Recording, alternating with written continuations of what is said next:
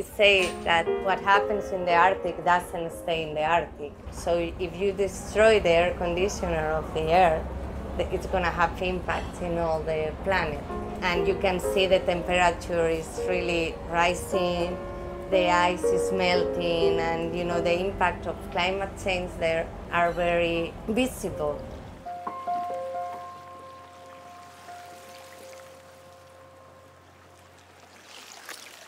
In Greenpeace, we had the Arctic campaign as a priority, and we decided we had to do something like make pressure to the countries that were stopping the Arctic to be protected. So we had this meeting, and we thought that music is an universal language.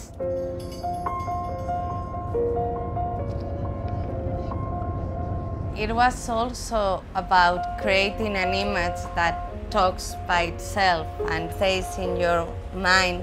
So we thought that it would be amazing to see the black piano in this landscape.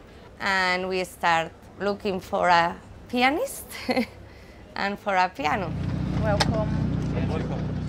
I was invited here in the Svalbard Islands to perform on a piece of ice with my piano, a piece that I composed that is called Elegy for the Arctic.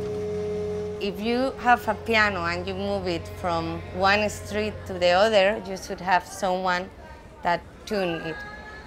But we didn't have anyone to do this, so we didn't know how this piano was gonna sound like. But at the moment he started testing it, it was a really magic moment. And in the silence of the Arctic, you could start hearing a music, and he got so much into the moment that it was not a normal test. He gave us like a concert.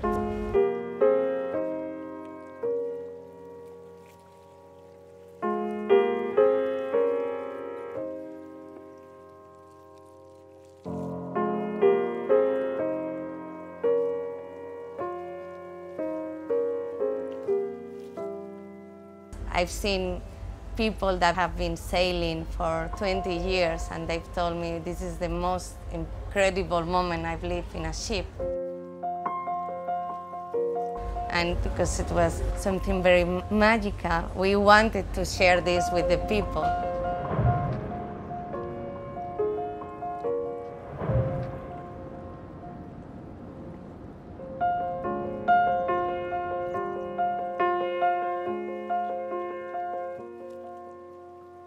You can feel the pureness and the fragility of this area. There is a danger now because as the ice is melting, the industries exploit the territory, and we should stop this process.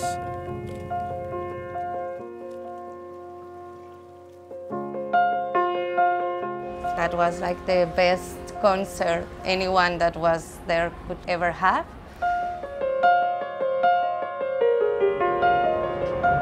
Apart from the cold, there was this huge block of ice that went down, and the wave it caused was like really big. So we had to put the piano and Ludovico safe in the rib, and then when it passed, we were all surrounded by ice.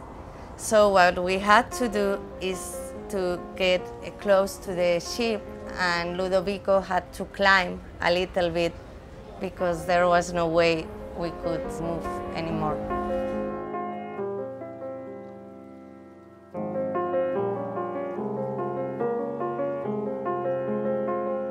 The Arctic is not a desert, but it's an area full of life, very important for the ecosystem.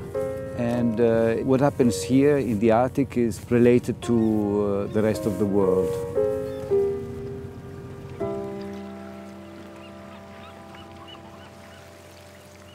We should save this area.